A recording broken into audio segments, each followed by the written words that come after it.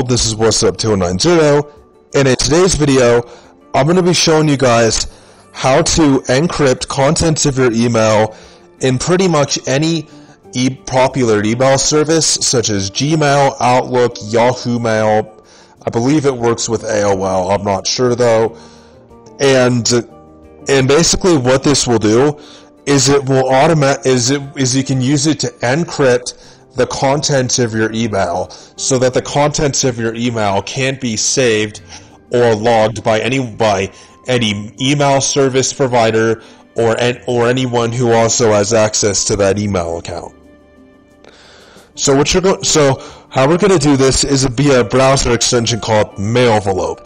Mailvelope is a web browser extension that they have for both. They have it for both Google Chrome and also Mozilla Firefox, and I'll have the link to both the Chrome and Firefox version in the description below.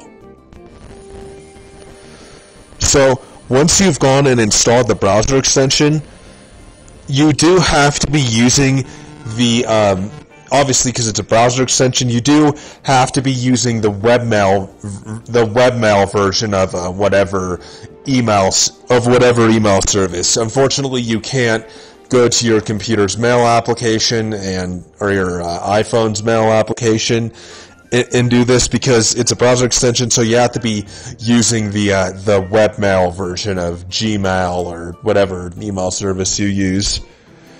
So once you've gone to the webmail of your email service, all you have to do is just open a new email, and I'm just going to set the subject to test. Set the subject to test, and then first we need to set up a password that will unencrypt the email. So just click on the Mailvelope icon in your browser. So for me, it's showing these because I already have a password set, but it'll show you for you it should come up with an option saying like generate keyring or something like that, and just click that. If you go, I'm just going to go keyring, and then just click generate key.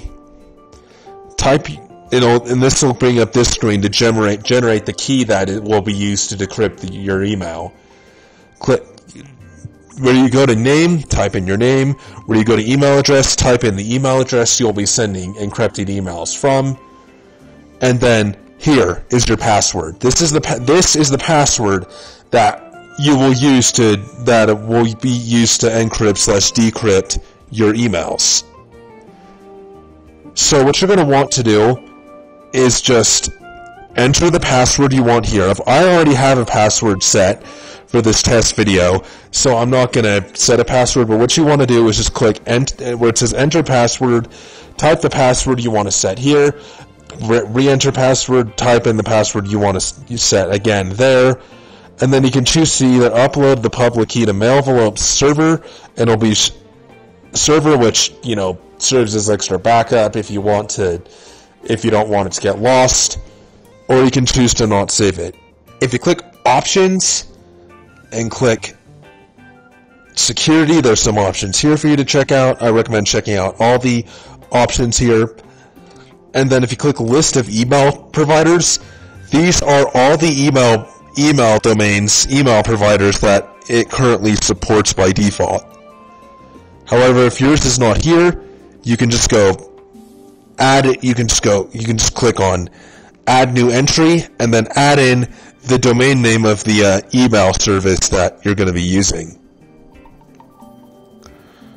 So as you see, it supports, Zoho, Gmail, Yahoo Mail. It supports Outlook Mail, Microsoft Email, which is a Microsoft's email service, and all these names that are here. So now let's go ahead and send an email. So once you've got your email that you want to encrypt open and your email is typed, this icon here will appear. Click on this icon and add a recipient in here. I'm just going to send it to myself. If you click encrypt files, then basically what that will do is it'll bring up this screen, and you can add a file that will be encrypted by the PGP encryption. Add an email attachment. I should say that will be encrypted by the PGP encryption. So once you've got everything set up, you just want to click Encrypt, and as you can see, the word test has been completely turned into this garbled mess here. And I'm going to send this email. I'm just sending it to myself.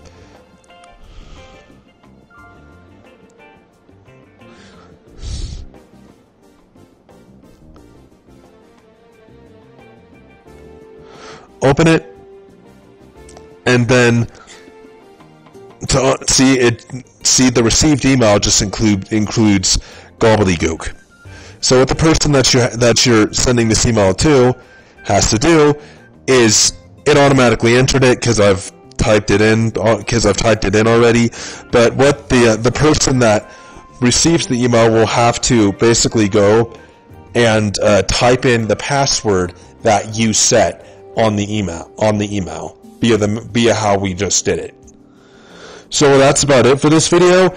Leave a question if you have any, and if you enjoyed it, leave a like, comment, subscribe.